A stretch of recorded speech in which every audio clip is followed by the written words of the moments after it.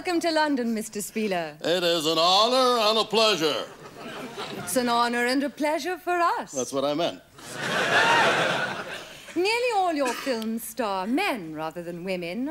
Are you against actresses? Not as often as I'd like to be.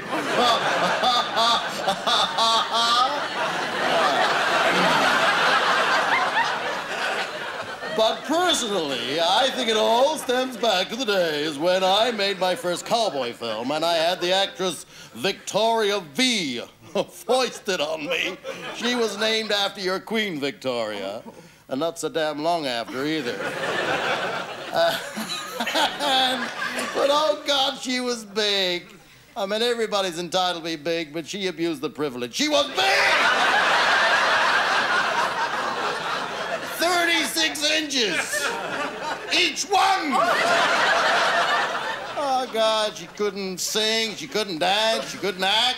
What could she do? With difficulty, stand up. I remember at one point, the hero, you know, he had an arrow shot into his leg because the Indians were chasing him. They hated him, you know. They hated him from 3 pictures back. That'll show you how much. And she was cradling his head between here, anyway. Oh, God, he thought he'd gone deaf.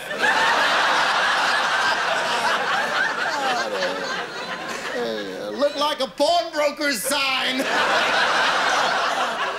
Anyway, what happened was, she looked at the arrow and she said, I'm gonna pull it out. And it might hurt. You'd better bite on something. Well, she pulled and he bit. And I got a rocket because I found out she was the producer's niece. Oh, I see. She got her job through relatives. So did your queen. Anyway, we got her a Stetson and a spurs and a hop-along chastity belt. She looked like a cowgirl. And we got a few little... You what? She looked like a cowgirl. She looked more like a girl cow. But fortunately, on the film, we had a hero who was an ex-Marine. God, he was gorgeous. And in a virile sort of way, you understand. And he was very butch. And I remember he was built like a brick shipyard. He really was. He won the Golden Gloves, you know, the tournament. They were gorgeous. They came up to here. And he was so witty, and I shall never forget the first time I met him in the Hollywood office there. I said, where's the water cooler? He said, in Alaska. Gets you right here, doesn't it? He was gorgeous. Boy, he really was. You made several films with W.C. Fields. I made his first color film. That was Lulubelle with Mae West. Well, we have a clip. Oh, wonderful, yeah.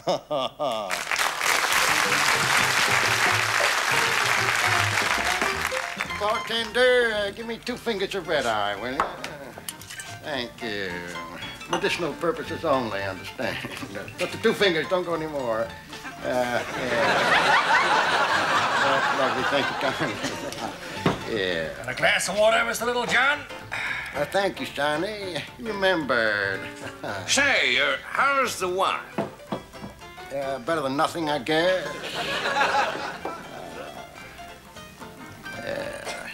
Young man, I have just been involved in a fracas. Veritable montage of fisticuffs. Who was you fighting, Mr. Littlejohn? You heard of Mark McGooley's, the Milwaukee Mauler? Well, sure. His mother. Knocked her down. No, I knocked her down. Yes, I did. You know. I kicked her. Hard. That must have hurt. No, it didn't. I had my boots on. Nearly stubbed my great toe. Well, hello there, handsome. Yeah, why, jumping Jehoshaphat as I live and breathe. Heavily. Haven't seen anything like that since I was weaned. I've a Littlejohn, ma'am. Well, we all have our problems. Don't think I've had the pleasure. And you don't know what you're missing.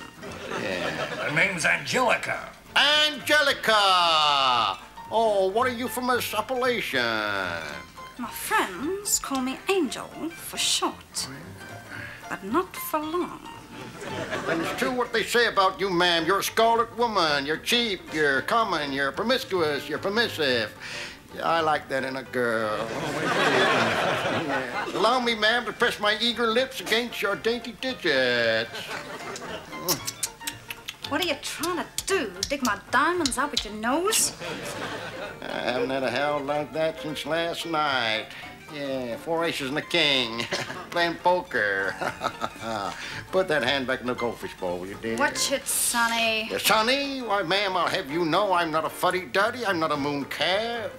Have you know my father was a mayor? What was your mother? A jockey? Well, have you know my father fought the last of the Mohicans.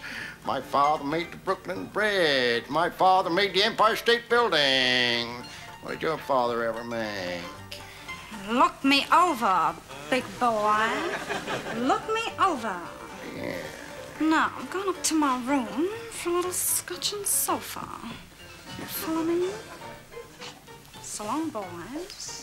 Get a load of that walk. Yeah, reminds me, must get my watch fixed. Yeah, so long. Yeah.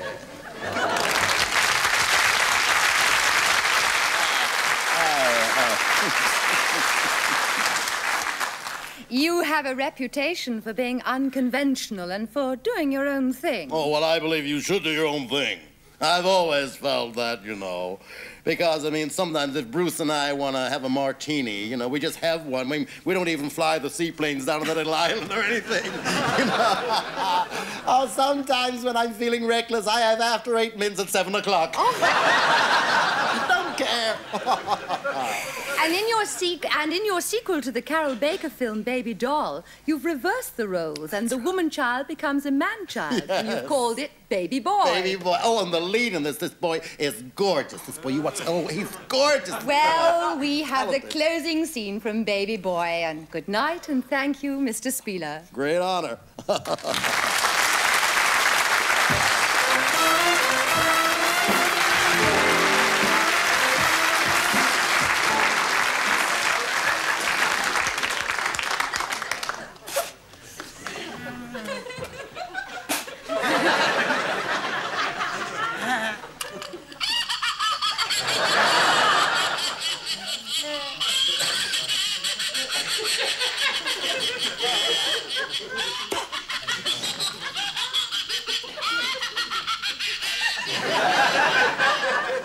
I want to go wee. Wee down upon the Swanee River. Baby boy, yes, Ulysses come to see you. Why, I'd recognize that voice anywhere. Uncle Rastus. It's not so, Uncle Rastus. It's your intended Lucy Comfort. Let me in. I can't let you into my booty wall on account of I'm wearing my pajamas. Well, land sakes, baby boy. Why can't you open the door in your pajamas? 'Cause I don't have a door in my pajamas. Well, look, I tell you what I'm gonna do. I'm gonna get out of bed now, and I'm gonna leave my security blanket here. And I'm gonna trip over to the door, and I'm gonna let you in. And when I say come in, I'm gonna unlock it. When I say come in, you can come in and not before. So there.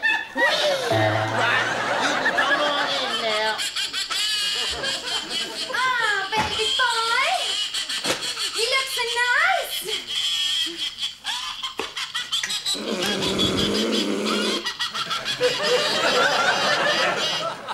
What you doing sitting on my balloon? Get off my balloon there. What do you think you're playing at?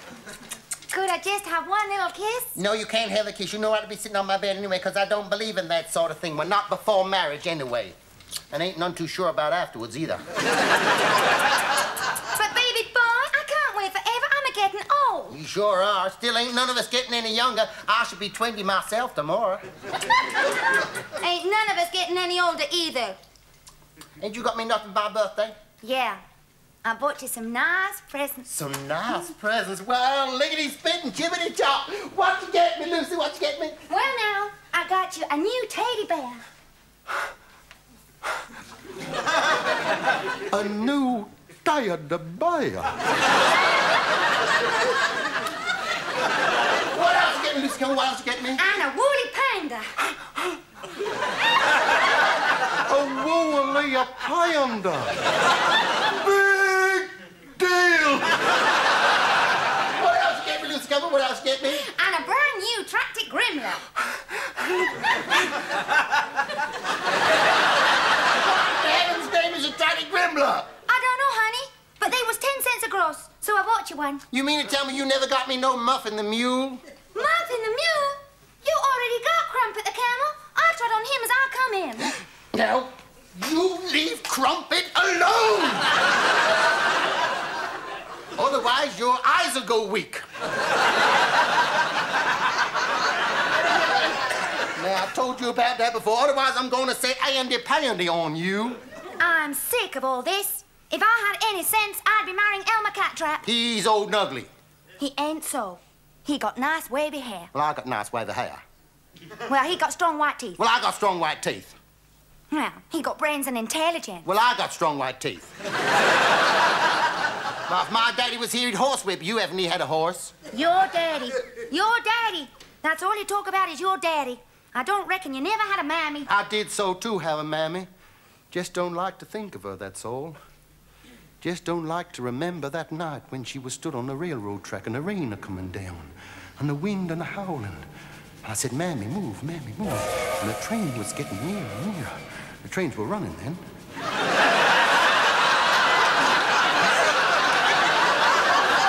I said, Mammy, I said, move, Mammy, and the train's getting nearer and nearer. And the winds are howling. She's just staring out into space like she was deranged. And I said, I could hear this train getting near. And I said, Mammy, move. Mammy, please, it's your little baby crying. The train's getting nearer. And I said, Mammy, move, move, move. What happened? She moved. Baby boy, won't you ever grow up? Don't! There. I've told you before, that's Andy-Pandy's chair. Baby boy, Don't do that. Oh, sorry. when we're married, you're gonna grow up so fast. Grow up? What do you mean, grow up? Don't you even know what grown-up is?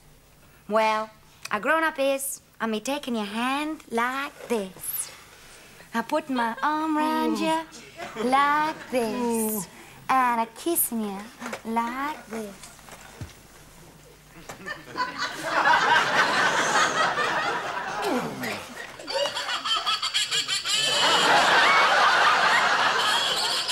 You might well laugh. You better go out there. Hoo-wee! Whoever so wee! Now you see here, Andy-Pandy, old boy, old pal. You ain't gonna sit in that chair no more! Why not, baby boy? Tell me, why not? 'Cause it's Golly's chair.